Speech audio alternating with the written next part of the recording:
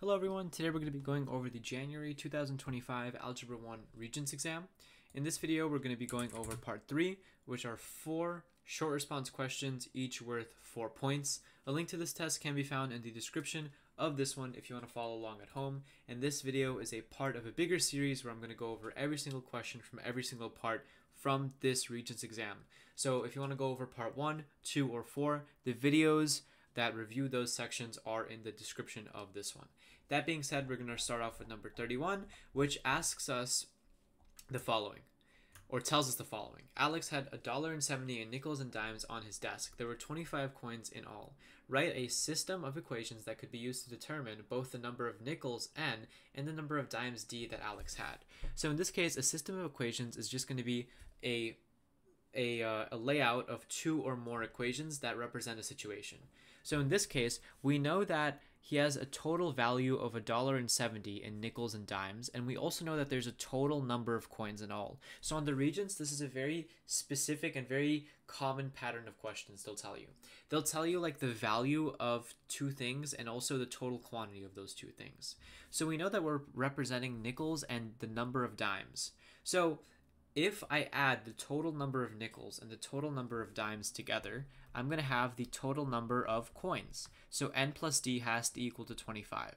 The total number of nickels and the total number of dimes gives me all the coins that he has.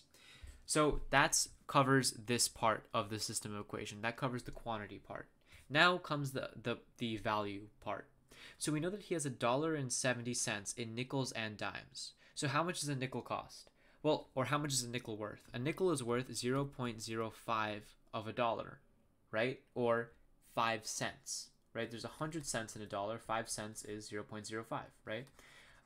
So that's 0.05 times n plus 0.1, which is the amount that a dime is worth, right? That's 10 cents over 100 cents in a dollar. That's 0.1 of a dollar times d. And if you add both of these together, you get $1.70.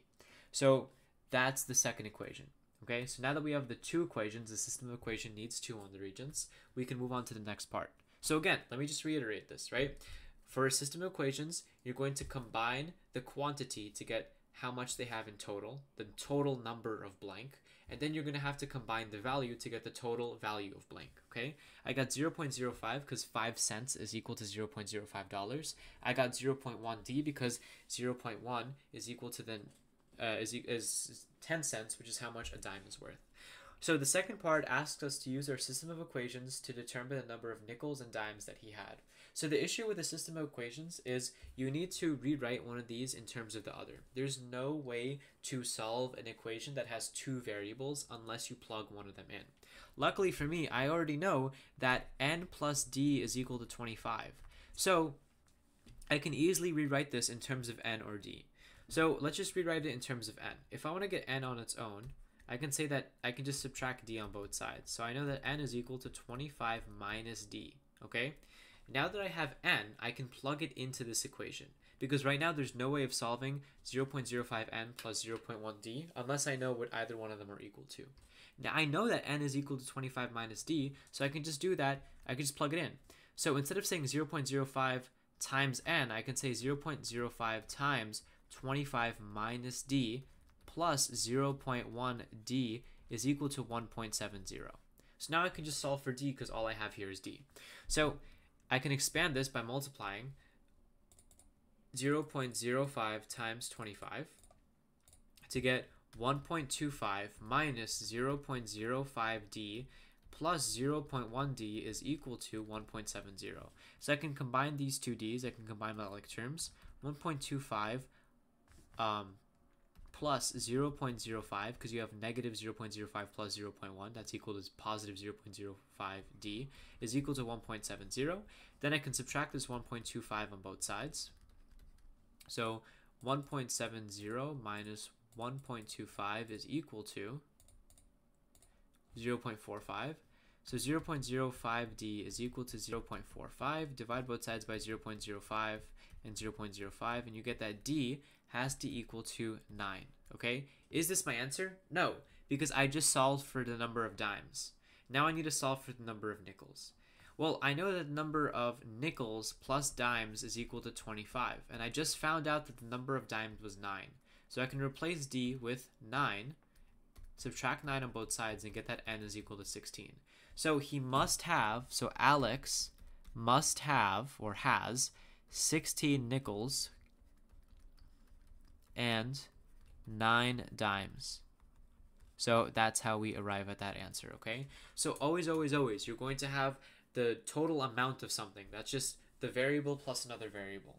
Then you're going to have the total value of that, which is the unit price of that variable times the variable price plus the unit price of the other variable times the amount of that variable.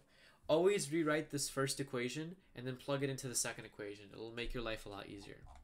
Number 32 says the table below shows the average heart rate X and calories burned Y for 7 men on an Olympics rowing team during a 1-hour workout class.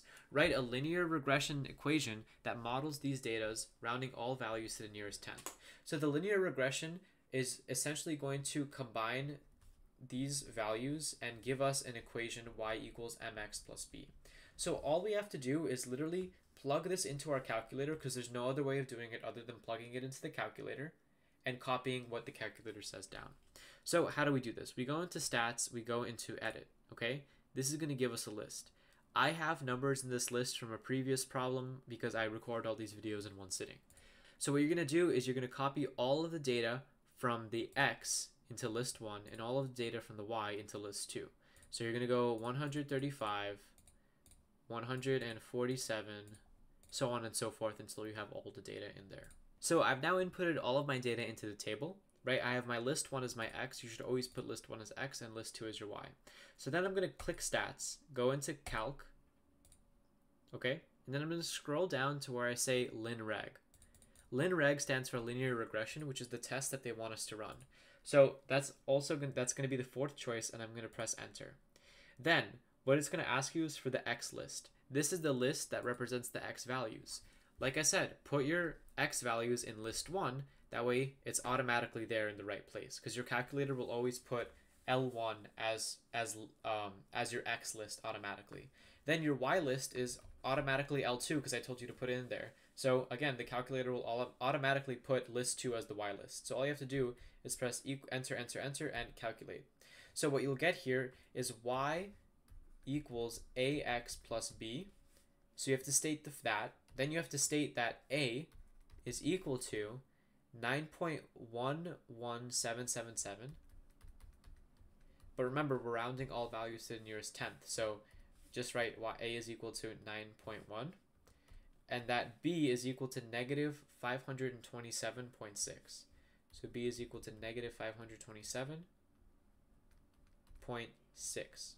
So now all you have to do is plug the A into the equation y equals ax plus b, and the b into that equation as well. So you get y is equal to 9.1 x minus 527.6. So that is going to be your final answer. Right? That was a messy box, but that's going to be your final answer. If you want to go ahead and box that in, of course. So here, now what we have to do is we have to state the correlation coefficient to the nearest tenth. So you may be asking, what is that correlation coefficient? Well, it's going to be another value that pops up below this A and this B. Because I use an online calculator, it's automatically reset for me. So if your calculator looks something like this, and you don't have another value r and r squared underneath your A and the B, this is what you have to do. You have to go ahead and you have to press second, then 0. You're going to get a catalog. Then you have to scroll down all the way until you reach the following section. You have to go ahead and click diagnostic on. So don't click diagnostic off. Scroll down to diagnostic on, press enter. Okay, it's going to say done. Then go back to stat, calc, stat, calc, linear regression, press enter. And now you're going to have an r squared and an r. Your correlation coefficient is just your r. So that is 0.90. That's all. To the nearest tenth, don't even put the 0, just put 0.9. That's how easy this problem is. All you have to do is plug in data and then copy and paste the data onto the page.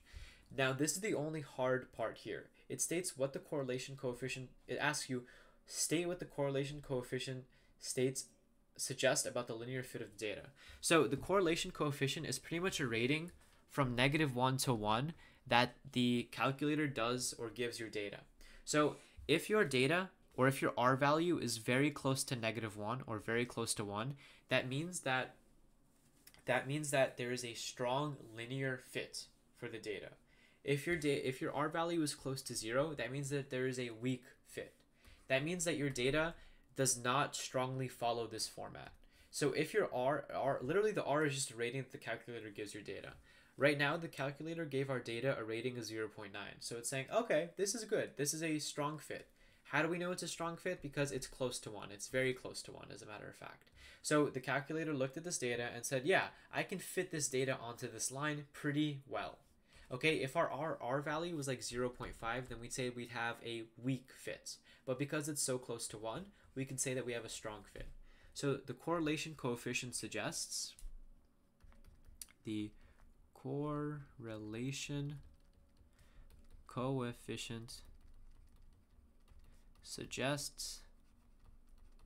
that there is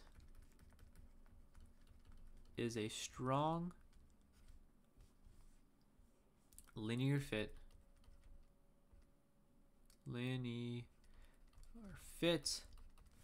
for this data. Okay, that's all you have to say.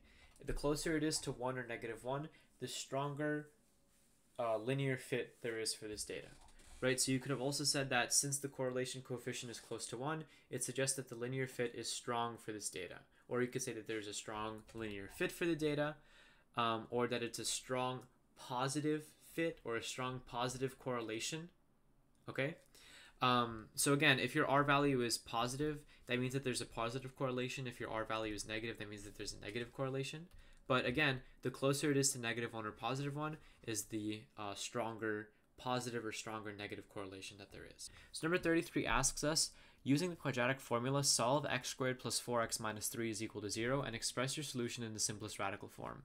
The quadratic formula is just -b plus minus radical b squared minus 4ac divided by 2a. So this is a very important formula that you should memorize, okay? That is the quadratic formula.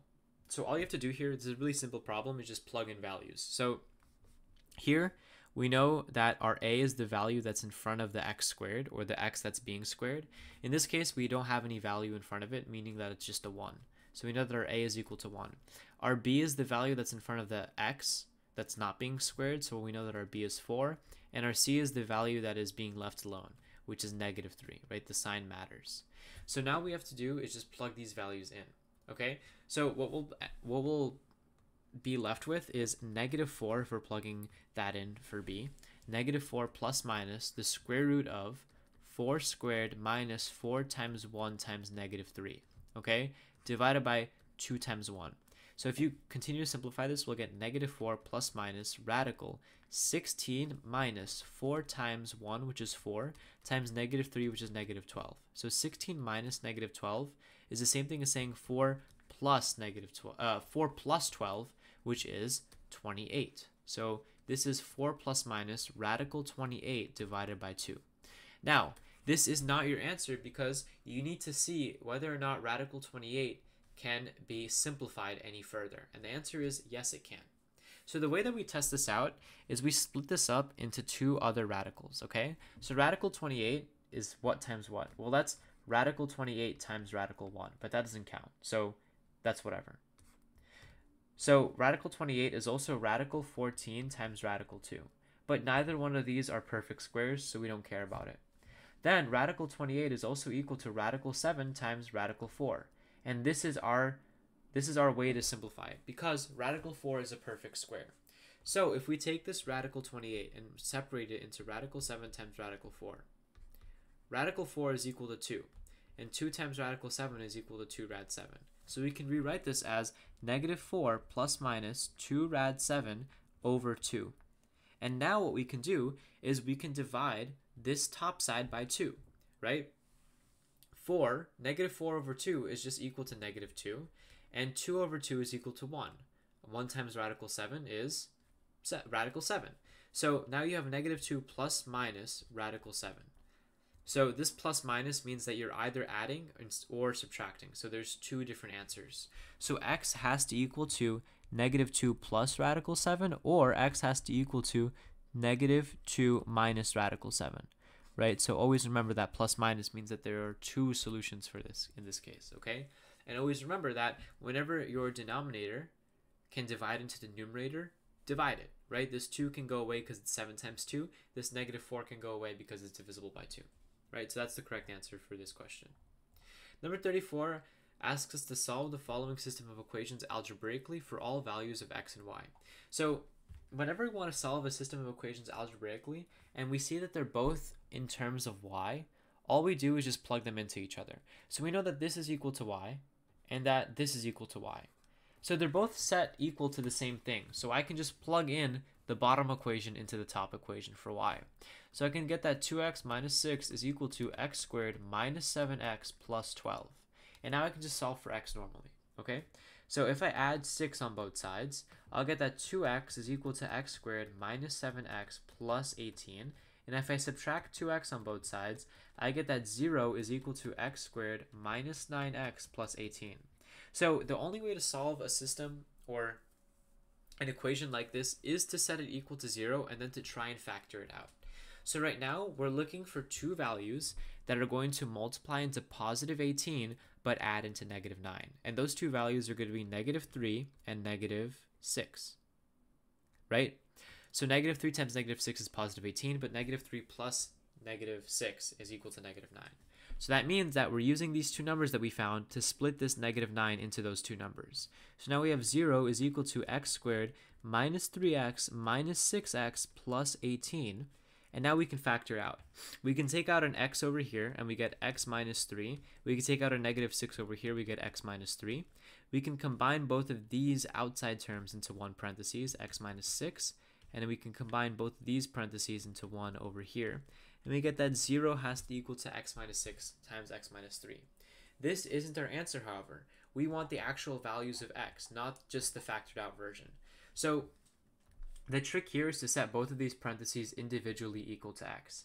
Because as long as because we're multiplying everything, if one of these parentheses is equal to 0, this whole thing is equal to 0. So the two values of x are going to be x minus 6 is equal to 0 and x minus 3 is equal to 0. So that means that x has to equal to 6 or 3, okay? But they're asking us for all values of x and y. So if x is 6, what is y going to equal to? Well, we know that y is equal to 2x minus 6. So if y is equal to 3, 2 times 3 is 6, and 6 minus 6 is 0. So we know that one of the solutions has to be 6, 0, okay? And the other solution, well, it has to be when x is equal to 6. So 2 times 6 is 12, and 12 minus 6 is 6. So then the other point is going to be 6, 6, okay? And I miswrote this point. This should be 3, 0. So that's how you write your answer, okay? Pay attention whether they're asking for only the value of x or the value of y, okay? So in this case, they're asking you for both the value of x and the value of y. So you need to write down when x is equal to 3, y is equal to 0, when x is equal to 6, y is equal to 6 as two ordered pairs, okay? And that's every single question from part 3 reviewed. Again, if you have any questions, please let me know in the comments below. If you want to move on to the video that's going over part 5, or if you want to go back to part 2 or 1, those videos are linked in the description of this one. If you want additional help in other Regents subjects like Algebra 2, physics, chemistry, or living environment, or US history, I review over those tests as well. So the link to those playlists and those videos are also going to be found in the description of this video. If you have any questions, please let me know again. I hope you guys learned something, and I hope you have a nice night.